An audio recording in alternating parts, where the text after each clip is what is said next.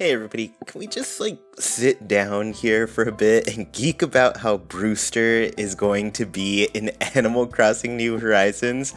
Finally we get confirmation about this. This is huge news for anybody who's been waiting for our lovely little pigeon boy to come and serve us some coffee, so it is going to be great. So here is some of what is going on, at least what we know thus far. He is coming back to the museum, so this is obviously a callback to basically Brewster's start. He started out in Wild World, was in the museum, and had his own coffee shop there called The Roost. The Roost is back, it's 24/7 once again, and it's going to be upstairs in the museum, and oh, I'm so excited to see what the inside looks like. It does look like we got it teased a little bit, but it did really give me a lot of questions, to be honest with you. My first question, and this is a weird one, but I'm kind of wondering if KK Slider is going to start performing at the museum. Part of me kind of hopes so, just because the plaza space is pretty small for KK Slider, in the sense that there's somebody walking in and out of a door right behind him the whole time, and as a performer, that's probably not the best little situation to perform in. So I do wonder if KK Slider is going to be moving there. My next question is, will special characters show up here at the coffee shop? It was always a really nice surprise to go in during different hours of the day and find one of the special characters sitting at the counter getting their coffee from Brewster, and it was really nice to experience that just because it gave you another little conversation to have with a special character. I think I would especially appreciate this if we ran into Isabelle specifically in the coffee shop, because she, oh, that poor little dog is just trapped inside of that resident services building and she needs to get out. And even when she's standing, I don't know if y'all have seen this, but sometimes she's standing really close to the counter looking out the window really longingly. When I first saw her there, I really tried to go and talk to her, but it's not an option.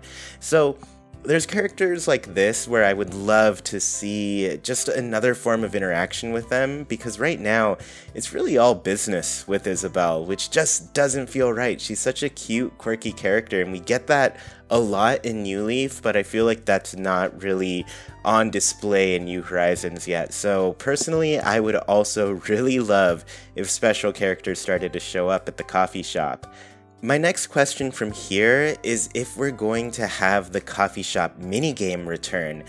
I've been pretty vocal about this on the podcast, but I just don't think the minigame in New Leaf was very good. I think the rewards for playing the minigame were great, but on its own, it's not too playable. I feel like the minigame just really needs to be improved in order to make it just something that's fun, I guess. I mean, it's fun, it's cute, but what I'm saying is that I literally had to go and get a guide and look up all of the coffee orders because there was no way that I could actually figure them out on my own. So that's the big change I want to happen to the minigame. I just need it to be something that fits the game in a way that it doesn't have you going on the internet and just looking everything up. I want it to be fun and enjoyable, and I want to be rewarded for doing a good job in the minigame too, without the help, of course.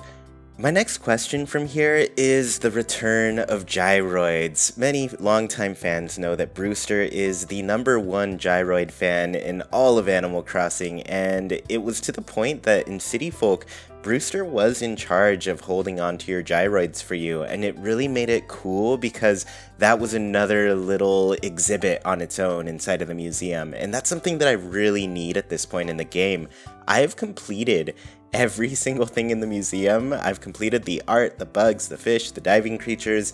I just want something new to collect and put it toward a little exhibit, maybe. I don't know if I guess I don't know if the coffee shop is the right place to have that type of thing, but it would be really nice to see, and I think I do want to see the return of gyroids.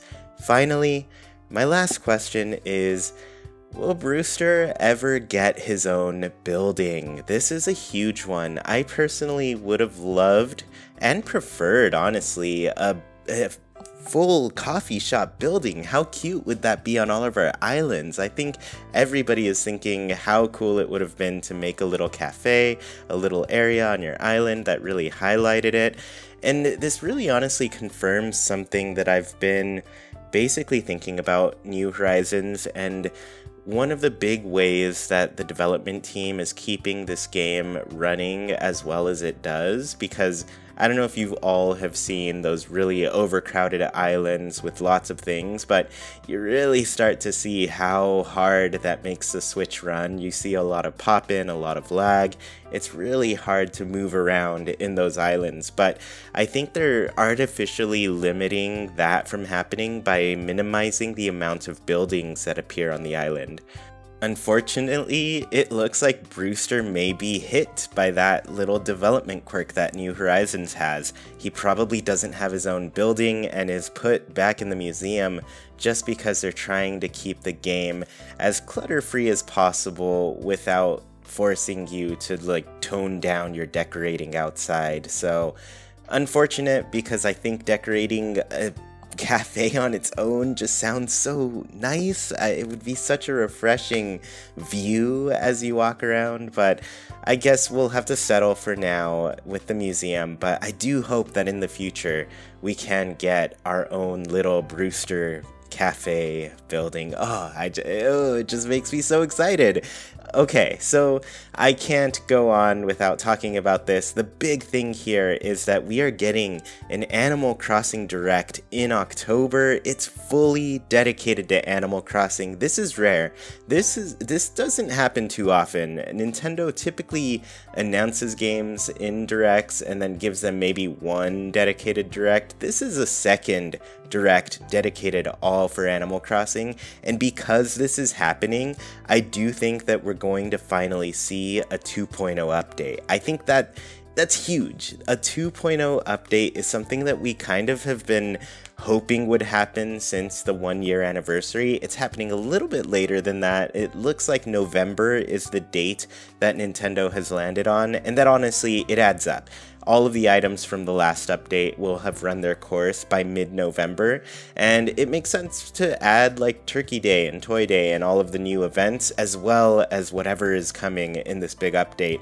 So I'm here for it. I am here to see all of the surprises. Already Brewster is a huge addition, but I do think this is going to launch us into the 2.0 version of Animal Crossing, which means we've probably got a lot of really awesome updates on the way. I think it's been slow. It's been really slow this past summer. Basically, since the Sanrio update, we haven't seen really huge things added to New Horizons. It's been kind of the existing events that we've lived through before, so I'm really hoping that this is launching us into the next era.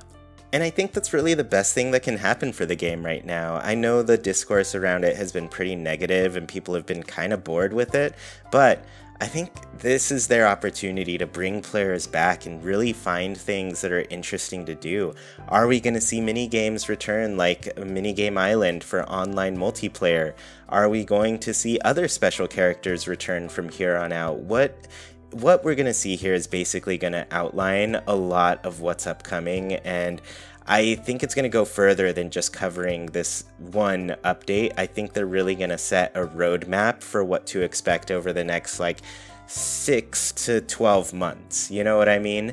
And finally, it's time to talk about these new Amiibo cards that were confirmed. This was not in the Direct. This was actually tweeted after the fact by the Japanese Animal Crossing account on Twitter, as well as the North American account. I think probably the other ones got it as well, but those are the two that tend to pop up on my feed first. So we're getting some new Amiibo cards. It is a Series 5. So the first 4 series all consisted of 100 cards, and I'm sure we're going to see another 100 cards fill up the 5th series. I am excited. I own every single Animal Crossing Amiibo card, so just to know that there's more on the way, I am ready for it. And I do want to let you all know tune in pretty soon on my channel, you're gonna have to subscribe for this one because I want you all to get alerted to it if you're interested. But I am making a video covering all of the cards that I think will appear in this set,